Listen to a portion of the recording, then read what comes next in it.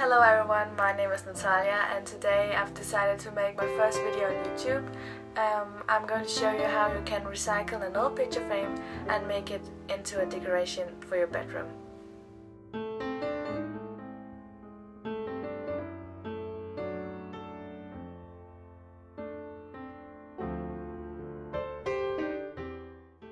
This type of wood was a part of the old picture frame, but you can use any kind of wood. Just make sure to measure the frame before cutting the wood. If you want to, you can start by measuring the wooden board. Take your measuring tape and place it on top of the board. Mark the places where you want to hammer the nails, and if you want to, you can hammer half of the board so that there will be more hangers for your necklaces.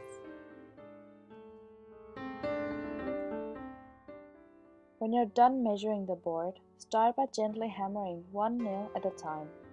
I have nailed half of the board so that I have a lot of hangers for my jewelry.